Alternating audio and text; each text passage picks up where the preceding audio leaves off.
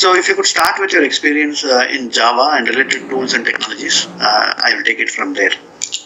Okay. So, hi, this side.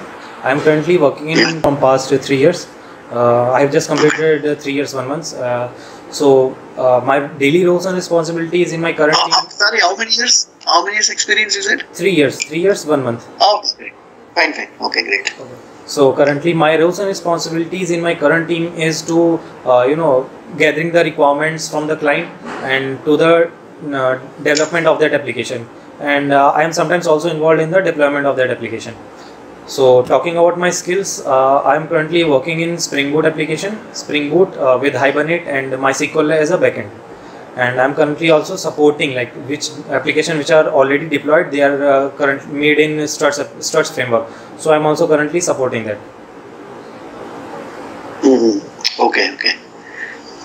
So which version of Java you use? Java 8. Okay, fine. Okay. So, for example,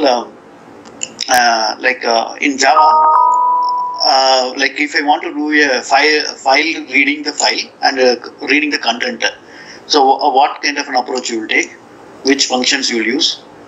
In Java 8 only. Yeah, Java 8. Okay. Or Java, you can tell in Java. Yeah. Okay, so basic reading file, I can use file input reader class.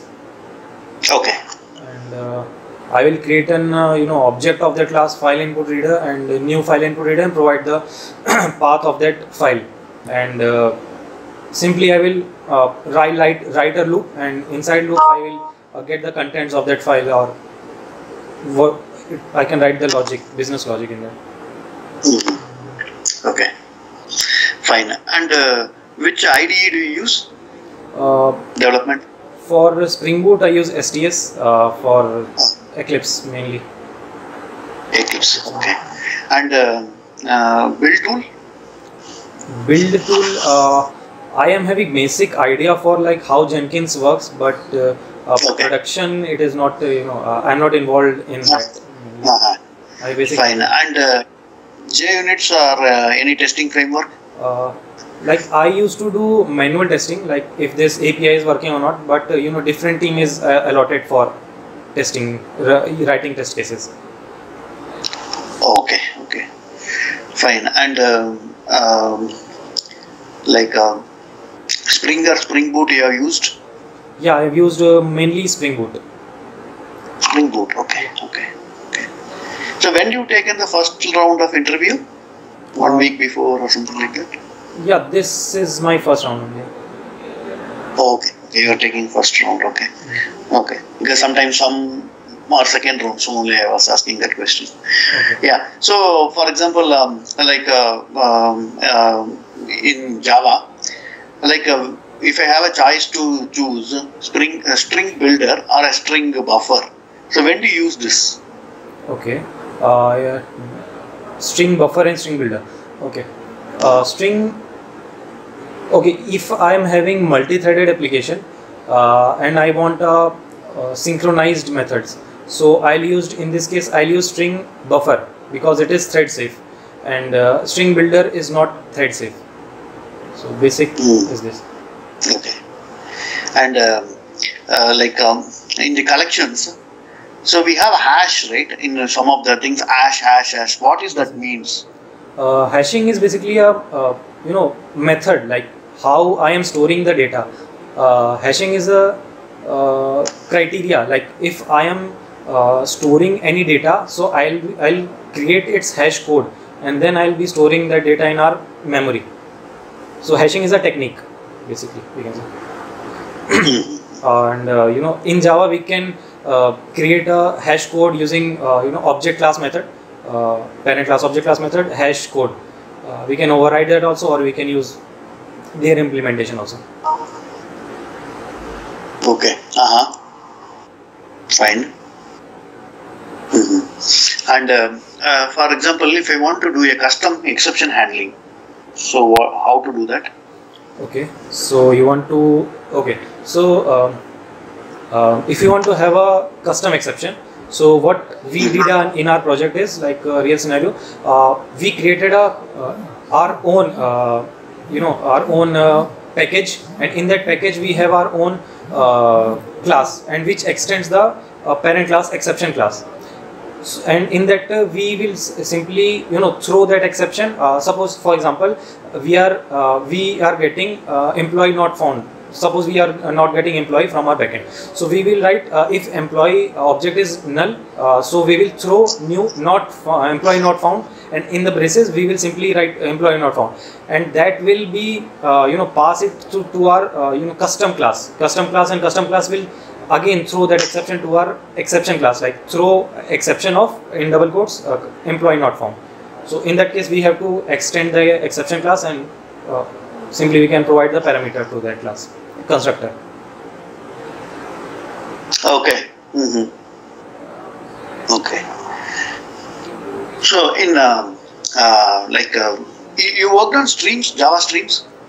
Yeah, means I'm currently basically developed some applications, so I have worked on streams. Yeah, basic. Okay. So what is the advantage of using stream over the traditional Java 1.7 or later code? I mean the below version codes. Okay. So stream API came into picture in 1.8. Okay.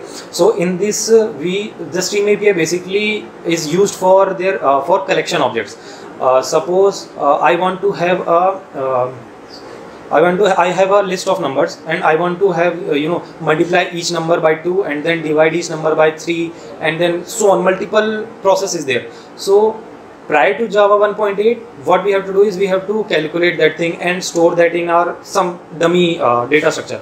Then we have to do another operation and store. So when Stream API came, we can do each and everything in a single line without storing the intermediate result into a certain object, a list of objects.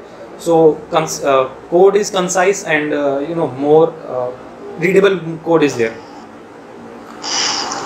Okay. Fine. And say when we want to work with database, yeah. So what kind of connectivity are the things you have worked with? Like say there's a JDBC template, JPA, ORM. Which one you are comfortable with? Mostly I have used JPA only. JPA only. Okay. Yeah. So yeah, can you explain something about that? Like say what do you know in JPA? Okay. So JPA is Java Persistence API.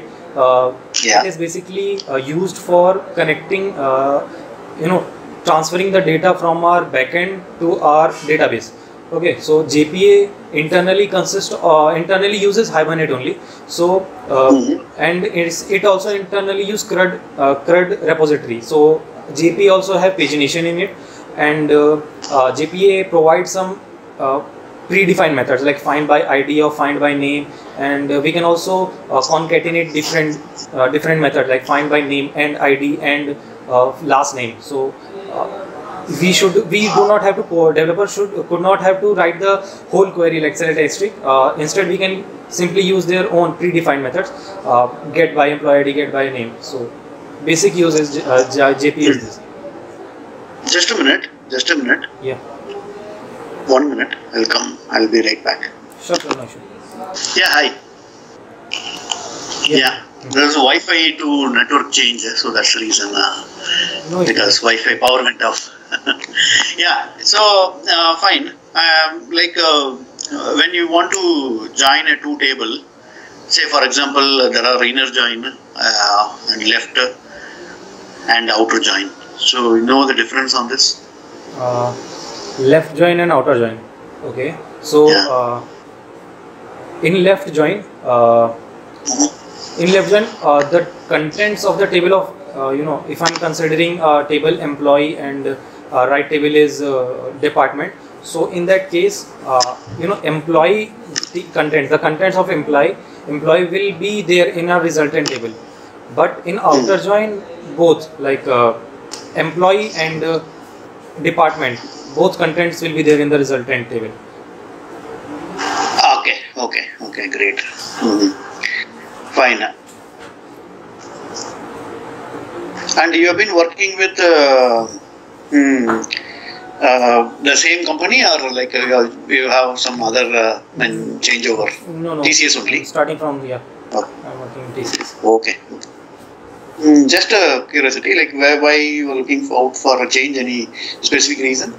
Not so much specific, but like I want to, Compensation. Yeah, compensation is if I have skills, so compensation will automatically come. But if I want to develop my more skills, I want to work more on microservices. But in current project, it is mostly web services. We are moving to microservices, but I want to work on more microservices. That's all. More on cloud technologies, something like that. Fine. Nice. So thanks, sir. So I will put you for next round. Yeah. So all the best for you. Yeah. Yeah. Thanks. Okay. Thank you. Cheers. Have a good day. Bye. Thank you. Same too. Thanks for your time.